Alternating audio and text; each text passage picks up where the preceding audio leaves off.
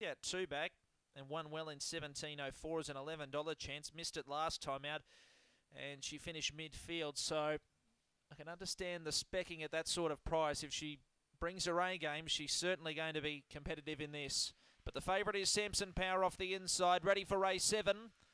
Right racing, Samson Power came out just fairly. Good speed, rough system towards the middle. Deeper out, Bundy Traveller. Now Samson Power rails up, but then just wanted to check off heels. Followed by Quantum Blue further back to Jen's Gamble. Golden Crest towards the end. But this is raced right away. Rough system. Wants to use a bit of the track, but bolts in by 7 and beats Samson Power, Bundy Traveller and Quantum Blue. I'd say that order for the minors. Then came Jen's Gamble.